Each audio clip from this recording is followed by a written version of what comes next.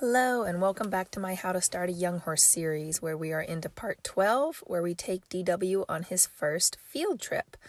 So we loaded this boy up on the trailer and we brought along one friend for him, his buddy Trooper, who's a 6-year-old, a little bit more experienced traveler than Dubs. And we just drove about 15 minutes over to a neighboring farm, Willowbrook Farm, where we keep some horses in training and teach some lessons. This is the kind of field trip I like to take them on the first time. It's not a long trailer ride. I know the roads really well. I know it's going to be quiet. And we're going over to this other farm where there is a big open arena. It's a friendly place. I don't like to take my first field trip, if I can help it, to a place I don't know.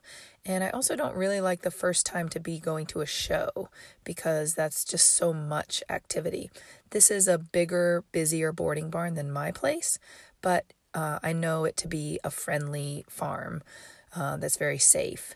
So we unload Dubs first and then bring his buddy off, and my girls walked him around for a little bit and just let him graze.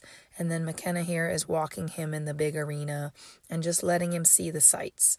He gets to just walk around and doesn't have to go right to work yet. He can smell all the poop. He can stop and look at things.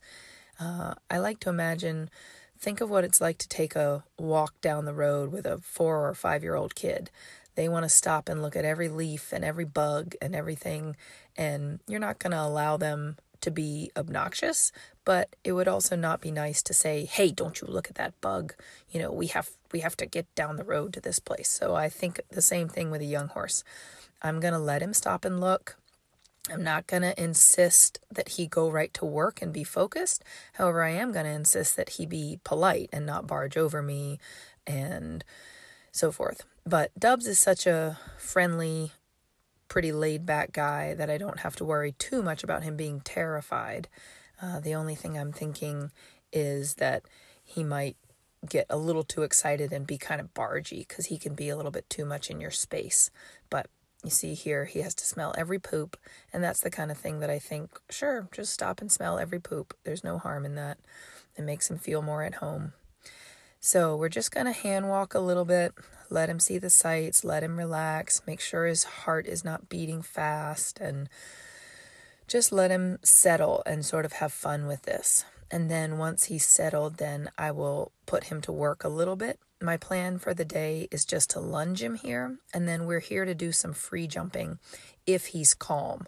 So we set up the chute, the free jumping chute, while we were just hand walking him around, while we were letting him graze outside. And so now I'm letting him just walk through the chute with me. So he's a little looky, there's a fluttering caution tape there that's a little scary. He's never seen jumps like this before, but this is all great for him. I'm not going to pressure him with much, but I want him to just see everything and have this experience of something different. So I've put just a bridle on him, and then because I don't have a saddle to hook the reins to, he kind of immediately pulled the reins forward and almost over his head. So we're going to stop here for a second so that he does not step on his reins. And I just took his reins off his bridle because he doesn't need reins on. So I took the reins off, and we're going to lunge. He's again needing to be detective here and smell every poop. And so I want to lunge him, but I also want to let him just play a little bit. If he wants to run and buck a little bit, this is such a nice, enormous arena. He can really open up his canter even more so than in my arena at home. So this is actually a great opportunity to let him just go a really giant circle and go nice and forward and stretch and open up and play. As long as he's not getting out of hand in terms of being dangerous, I'm fine with him playing a little bit, shaking his neck, bucking a little bit. He's not really much of a bucker, but if he were to buck and play a little bit, I don't stop them immediately. I just insist that they keep going forward. And then if he were to get, very, very nervous and just galloping, then I would stop him. But he's clearly not headed in that direction. So I'm going to let him just lunge a little bit. Once he's kind of more focused, then I'll ask him a few questions like trot, walk, trot transitions, back up to canter, and then we'll go the other way, and then we're going to send him gradually through the jumpsuit chute. So we'll go to the right now, let him look. Here he wants to play a little bit, that's fine. He just has to go out, he has to go forward. And I have to try to keep my lunge line organized.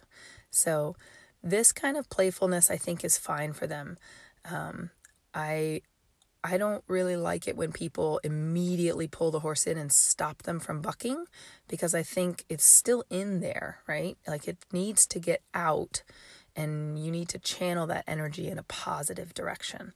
So I don't want to tell him, no, you cannot buck. I want to tell him, yeah, come on, get it out, play a little bit, go forward, and then tell him, you're a good boy. See, now your back feels better. Now let's just trot on. And I'm trying to move the circle a little bit around the arena so that he sees all the different things, since he's never been to this barn. Let him see that RV shed there. Let him go further down the arena and see closer to the barn. Let him move over towards the jump chute and see that.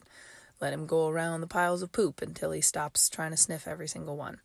So we're just moving around, looking at everything, and now that he's more relaxed, I'll maybe ask him a couple more questions about transitions and going back up into the canter. And I want this first experience, hopefully, if I can help it, to be really fun and enjoyable and not stressful. So I'm not going to ask him to do the most he can do at home. I'm going to ask him to do something easy today, like just lunging, and then I'm going to introduce him to this idea of the jump chute, but with very, very, very low jumps if he's relaxed about it. I don't want to take him today on his first experience ever and try to ride him and make him round and go in a class at a show. That's too much to ask the first time out. So here we're going to just run through the jump chute in hand and let him trot over things. And then he starts to figure it out. And by the end, he did that. And he went over both jumps and did a great job. And he thought that was great fun. So also part of his education is everything else that's involved with going somewhere. So not just the work that he does, but now he has to come in this strange barn and get a bath because he got sweaty. It's very hot today. So he's never been in this barn. He's a little nervous. There's other horses in the stalls, but this is all part of his education. He needs to come in. I'm going to let him pause and look at things. I certainly would not, because he stopped there and didn't come, I certainly would not immediately have somebody behind him with a whip shoving him forward. We just let him get in there gradually. We gave him a shower. I did not try to tie him to the cross ties because that's a bit much. And then we got home and he got to eat lots of grass and he felt like a superstar. So I was very proud of him for his first outing. It was easy. It was stress-free. I think he had a great time, and hopefully his first experience with going somewhere is that it was super fun and a lot of excitement in a good way. So please subscribe for more videos and let me know if you have any questions.